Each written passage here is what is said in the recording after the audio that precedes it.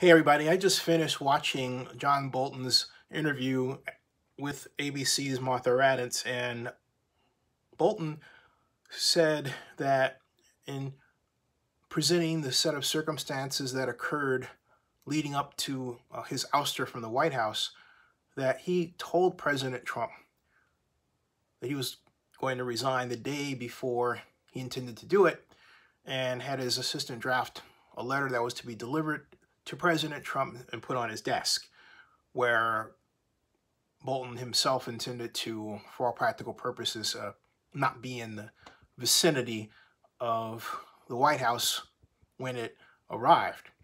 But what happened was that Trump did something that another president wouldn't do. He turned it around on him and said, hey, look, by a tweet, essentially, I'm firing John Bolton.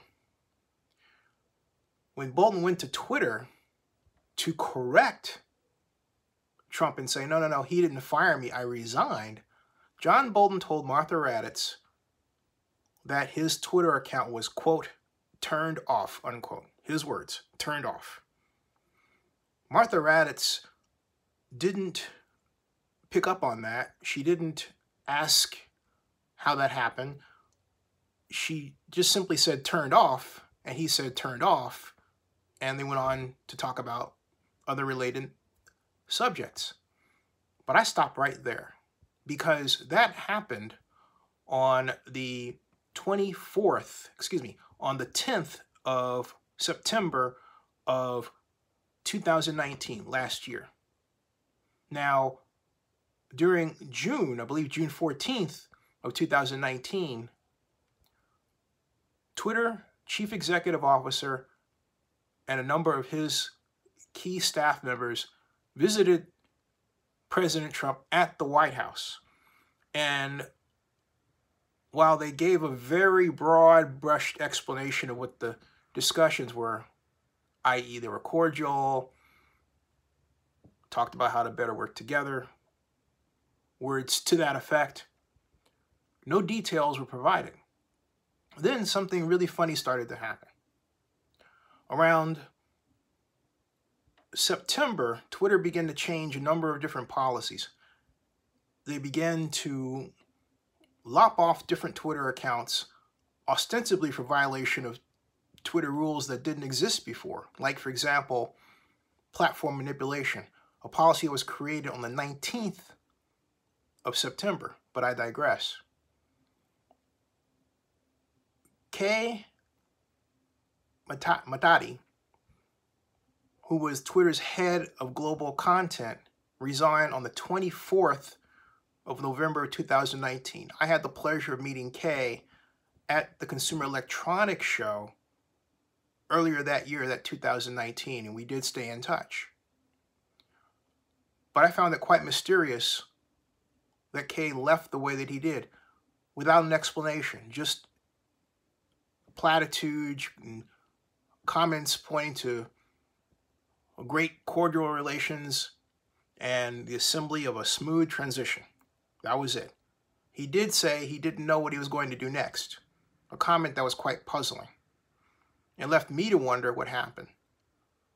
But it left me to wonder what happened more when, just days before the Consumer Electronics Show for 2020, and just about a few hours after Ivanka Trump's father, President Trump, announced a far more warlike stance with Iran, one that I interpreted and others did as World War III, that we were going to war against Iran,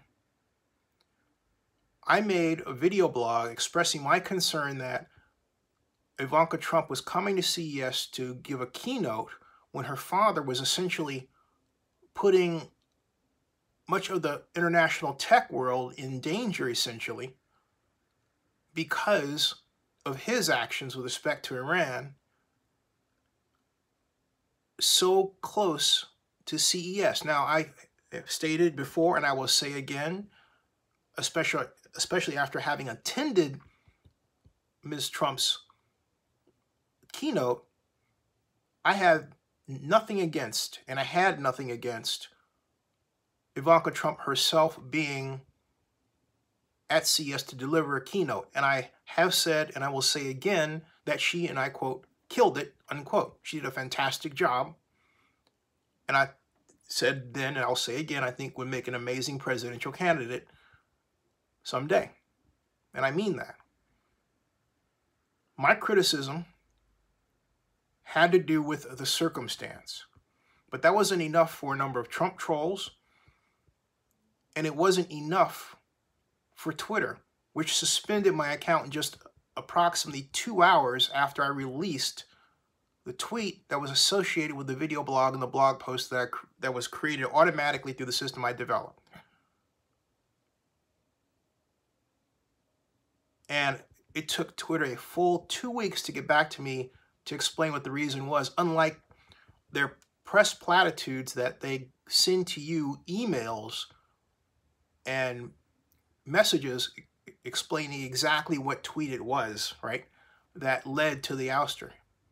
With me, it wasn't hard to figure out exactly which one it was, but the fact that they took so long to do it, and when they did, said that it had to do with platform manipulation, I had multiple accounts, rang hollow. Why? Because if you go to Google right now, right this moment, and type Twitter multiple accounts in Google search, the #1 result will be a help page on the Twitter website which shows you how to maintain multiple accounts, more than one on Twitter. So why would Twitter suspend my account for something they allow everybody in the Twitter universe to do? Or the Twitterverse, if you like. And I'm not the only person this has happened to. So I now look back at these events. Jack Dorsey meeting with President Trump in June of 2019.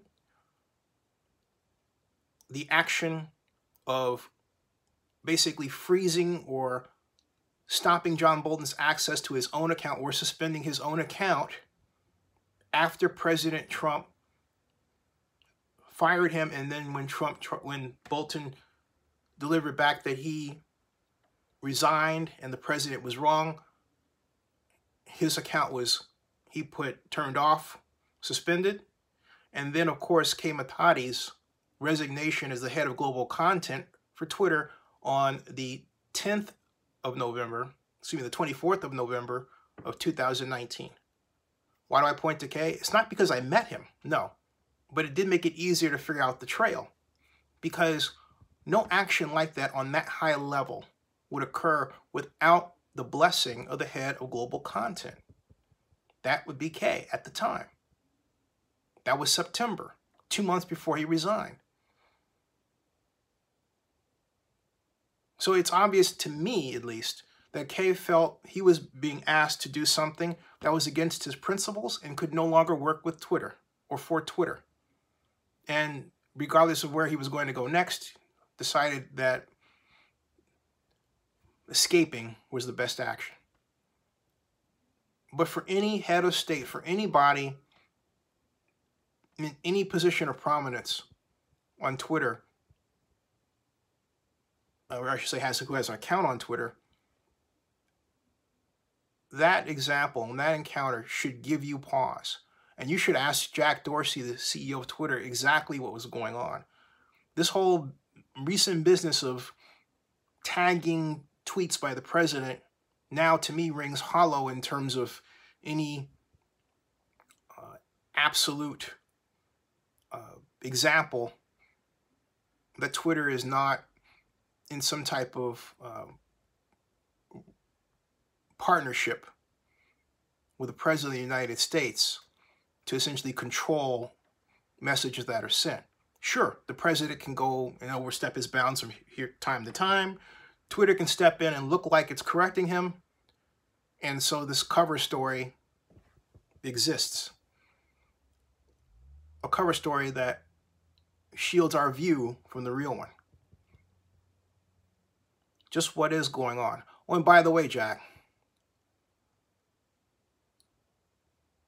please restore my Twitter account to unsuspended status. Thank you. And subscribe to Zenny62 on YouTube and bookmark oaklandnewsnow.com.